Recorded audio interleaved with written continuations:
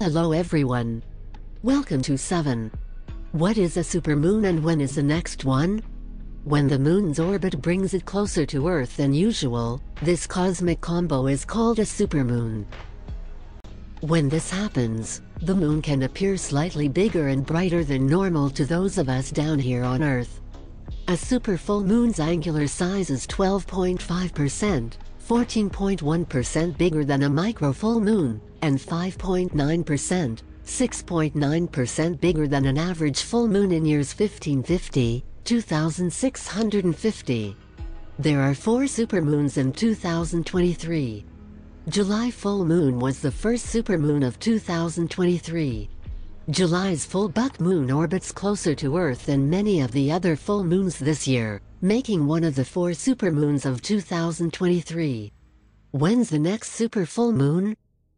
The next super full moon is on August 1, 2023 at 1831 UTC.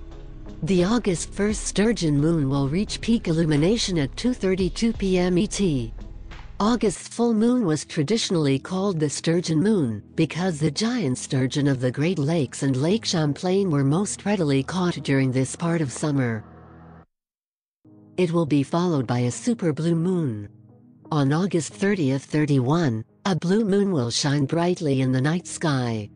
It is a monthly full moon, the second full moon in August.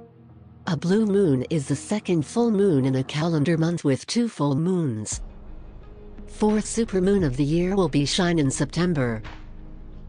The full moon closest to the September equinox is called the harvest moon, which happens around September 22nd, depending on the year and time zone.